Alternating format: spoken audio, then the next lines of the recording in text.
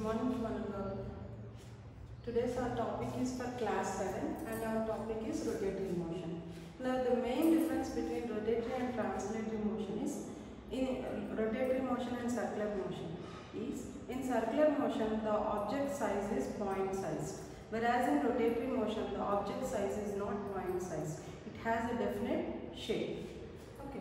Now when we are going into the introduction part, how a body will move. For moving a body, definitely we require some force. Okay. Now, if you apply force on an object, then it will move in a translatory motion. Whereas if you apply some torque on a body, it will move in a rotatory motion. So, force causes translatory motion, whereas torque causes the rotatory motion. Force causes translatory motion,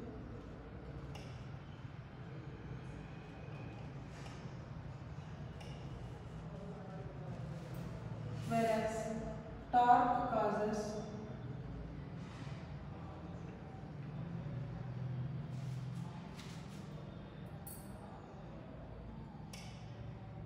rotatory motion.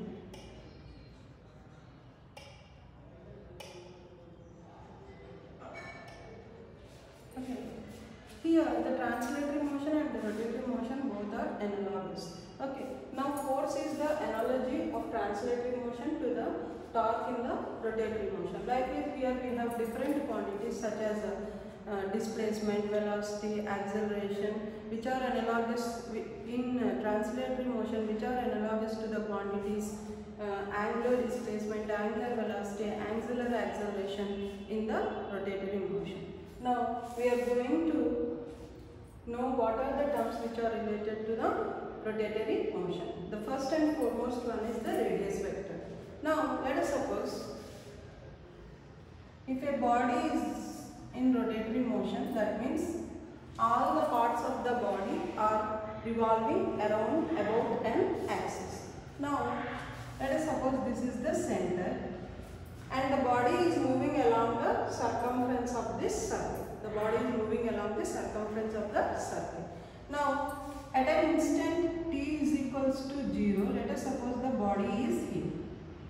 Now the line joining from the center to the point of the circumference is called radius vector.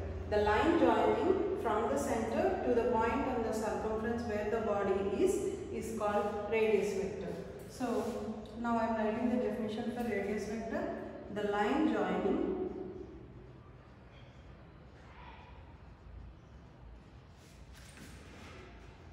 the center and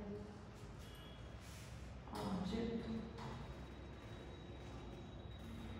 on the circumference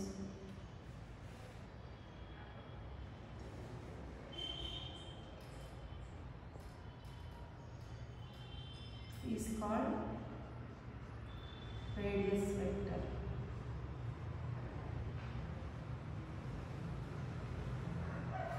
Now this is the direction of radius vector. Okay.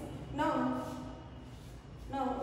it is measured in the units meters. It is measured in meters or centimeters. Or in SI system we used to measure in meters, whereas in CGS system we used to measure with centimeters.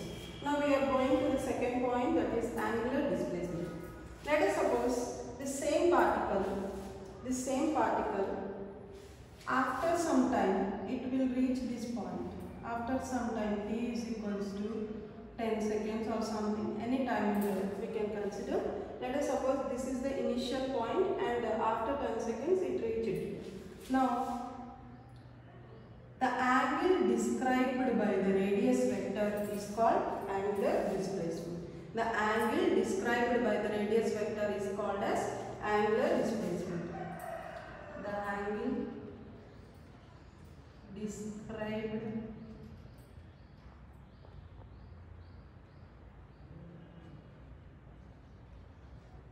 by radius vector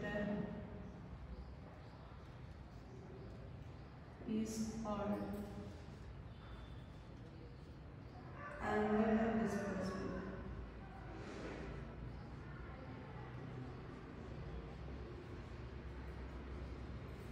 Radius vector is denoted by small r, whereas angular displacement is denoted by theta. Angular displacement is denoted by theta. Denoted by theta. Now the units used to measure the angle is radians. We all know. In SI unit, the SI units for measuring the angle is radians. So we use radians for measuring the angular displacement. Now for small angular displacements, they will follow vector laws of algebra, whereas for large angular displacement, they won't follow the vector laws of algebra. Now we will go to the third point, that is frequency. Frequency. The number of rotations made per 1 second is called frequency. The number of rotations made in 1 second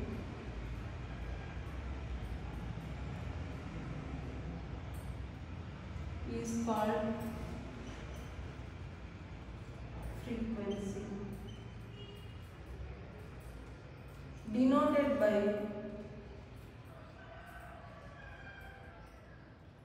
small u. Now next we will be going to the point time period. Time period is nothing but, now the particle is moving in a circular path. So it will complete the circular path in certain time. The time taken by the object to complete one complete rotation is called as time period. The time taken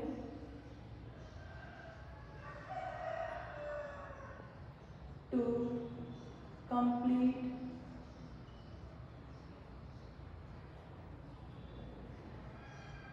one rotation is called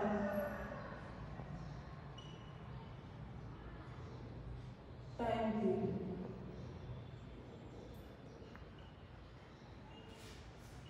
Denoted by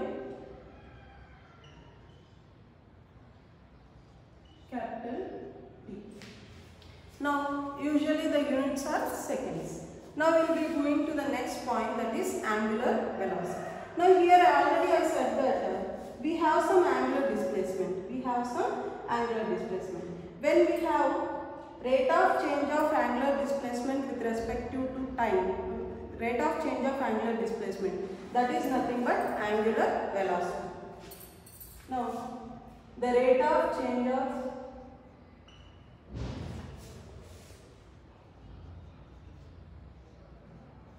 angular displacement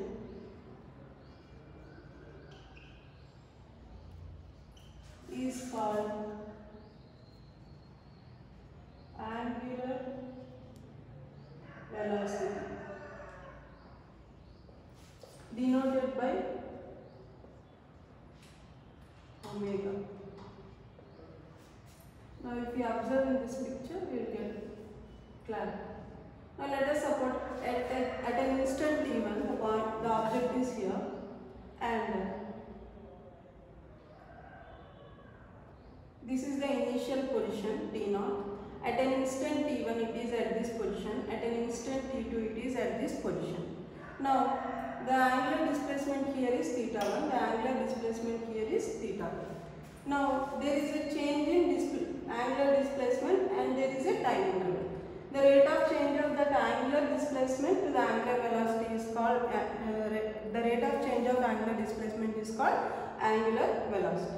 Now we are going to see average angular velocity. Average angular velocity is nothing but omega is equals to θ2 minus θ1 by t2 minus t1. Whereas θ2 is the angular displacement at the instant t2. Whereas θ1 is the angular displacement at the instant t1. Now the time interval is t2 minus t1. So the average angular velocity is defined as the change in the angular displacement by the time taken for the change in the angular displacement. Next, instantaneous angular velocity. Now when we are going to see this, this is our particle.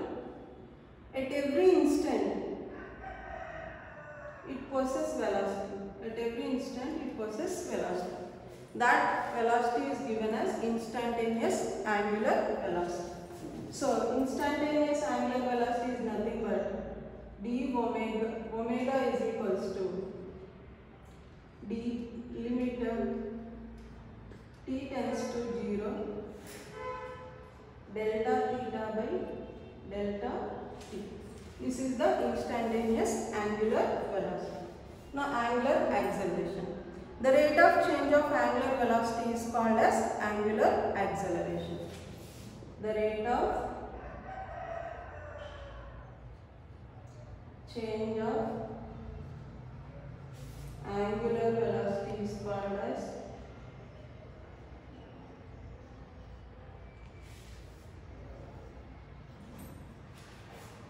angular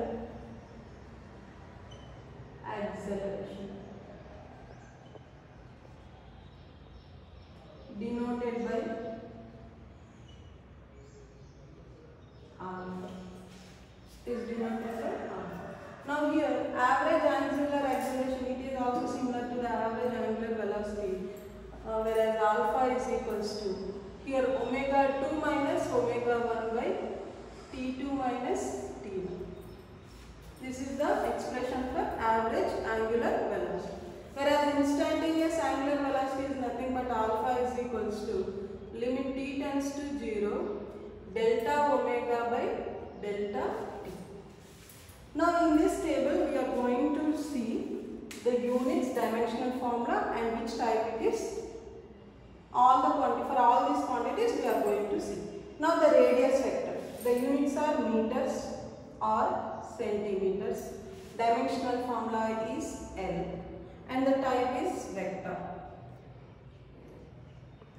Now for angular displacement. Angular displacement we have the units radians and the dimensional formula, we don't have any dimensional formula for angular displacement, and the type of the quantity is pseudo vector.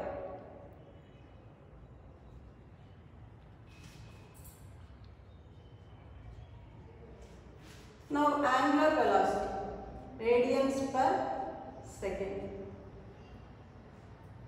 Radians per second. That means for radians we don't have any dimensional formula, so t power minus 1 is the dimensional formula for angular velocity.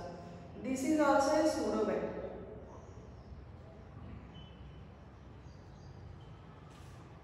Now angular acceleration, radians per second square. T power minus 2 is the dimensional formula. This is also a pseudo vector.